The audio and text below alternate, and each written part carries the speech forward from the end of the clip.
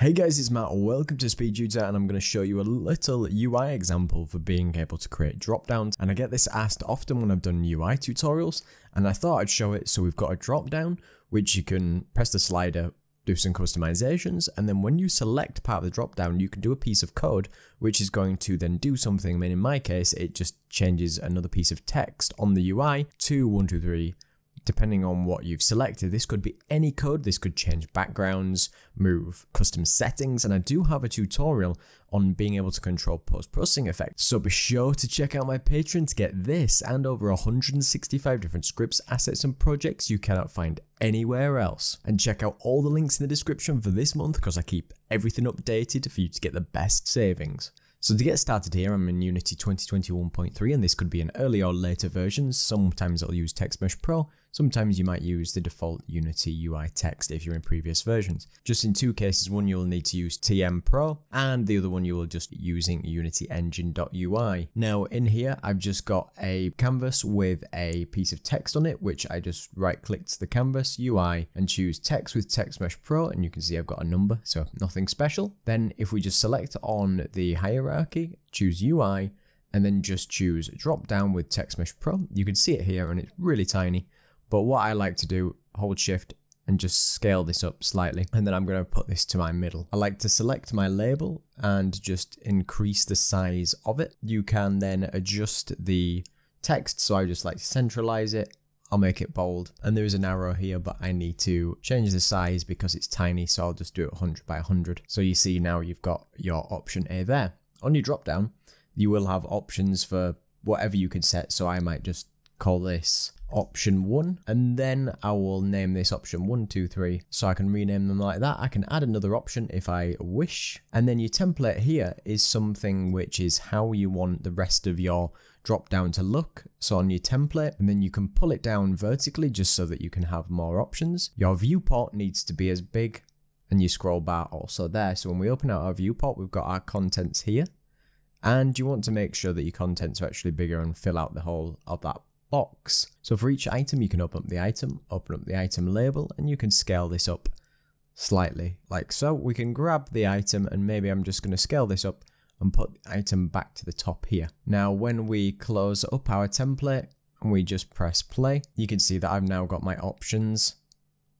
as by default here, and we can select anything we want. Now if you want to change something or change one of those parameters when you select it on the drop down, we're going to right click on our project, create C#, and we're going to create a script called Dropdown Example. And once we've done that, we can open up in Visual Studio, and remember, I will put all this on my Patreon for you to get access to it. So now we're here, we can just get rid of the starting methods, and remember, this is just a pure example of how you could do this, but we need to access the namespace of TM-Pro. So what we want to do is create a public method which we can access from the dropdown.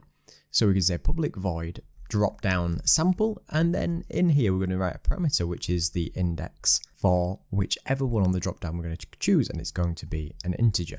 Then we're going to use a switch statement. So if I press start typing switch and double press tab, it will autofill it for me, but I'm going to change this switch on to index. It starts by default, but what I want to do is when I click there, it'll also create the break.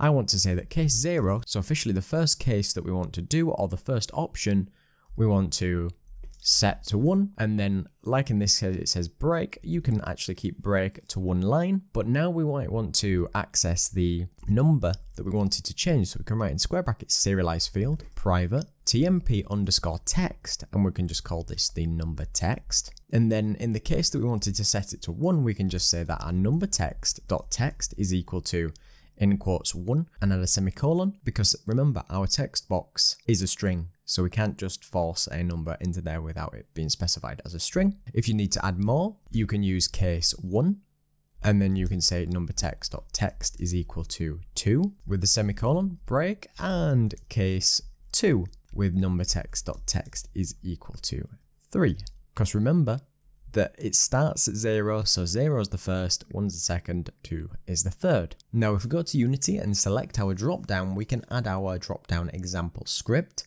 to the object. You can add this on any other game object if you so wished, but it's looking for the number that we wanted to update, so we'll add it in there.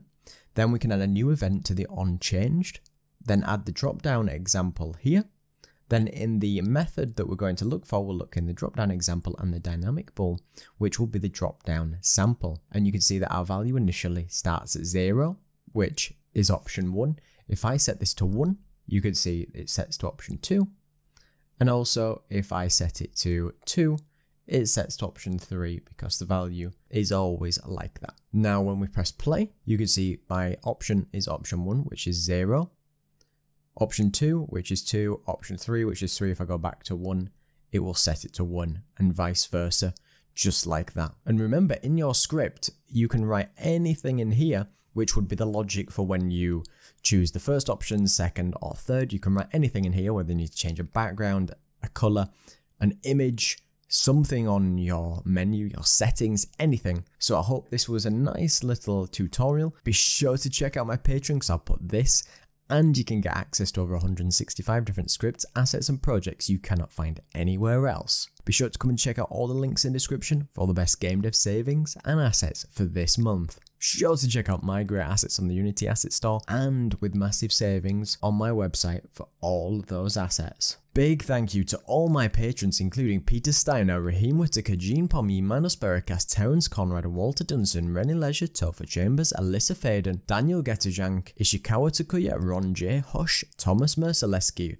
Callum Murray, Mark Rondu, Beast Gaming, Marvin Church, Osame Abdul, Hoglan Naigan, Nafatun, Josh Huang, and Yaxes. And thank you to everybody else who comes to watch the video. Don't forget to like, comment, and subscribe. Cheers.